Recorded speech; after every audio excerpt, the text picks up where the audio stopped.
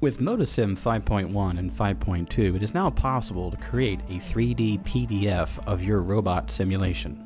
To create a 3D PDF, have an active job open. Now go over to the heartbeat in the Home tab, hit More, and turn off Fast Playback. Now mouse over to the Simulation tab and hover over 3D PDF. Before creating the 3D PDF, let's take a look at the options available. Format sets the template, image path for company logos, titles, company name, additional information such as units, and further information such as author. We have the speed of animation, frame rate, smoothing, and data compression. To create the 3D PDF, select the icon. Now wait as the simulation records.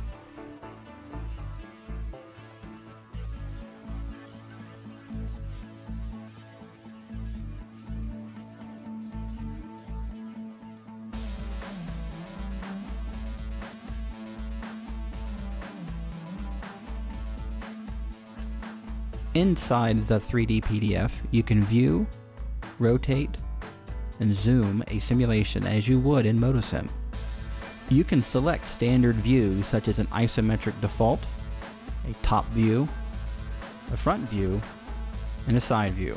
At the bottom of the PDF is the actual playback time of the simulation. In the middle of the PDF is the job view.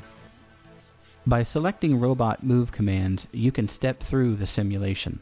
Please note that P-Start commands and call jobs will not show robot motion, only hard-taught points. Select Restart or Play to play the simulation. Now anyone with Acrobat Reader can play the simulation, zoom, rotate, or manipulate the views however they like.